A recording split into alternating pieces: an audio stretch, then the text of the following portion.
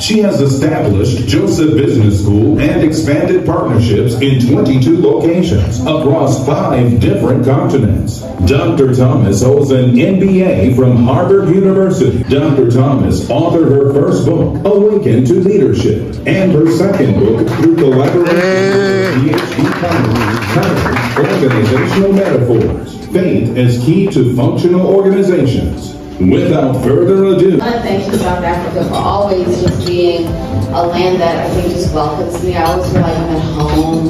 I love all the curry. I love all. So he can either have someone grant you favor for the thing that you're believing God for, right? Or he can give you the resources to get the thing that he wants you to get. Either way, you live according to the world, according to God's system, not the world system. Okay, so that's money. Decide no more. Like, before I go to the grave, I gotta do something.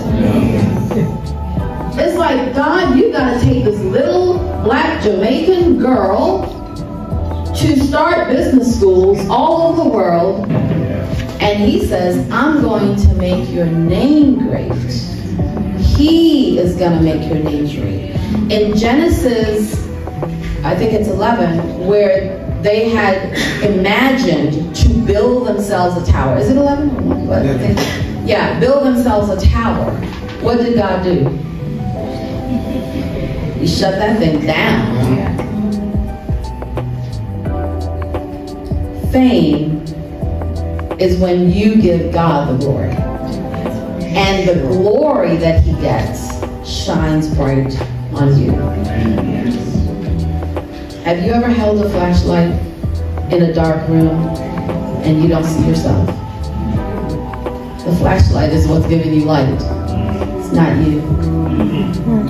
When you shine the light on God and who he is, a little bit of that glory will fall on you. Power. The world wants power. What does he say? All power have I given you.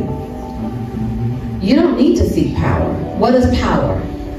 He says, I'm giving you the keys that of whatever you bind on earth is bound in heaven, and whatever you loose on earth is loose in heaven. Not man's power that he's able to take away from you, but the power of God to do what it is that God would have you to do. Amen? Amen.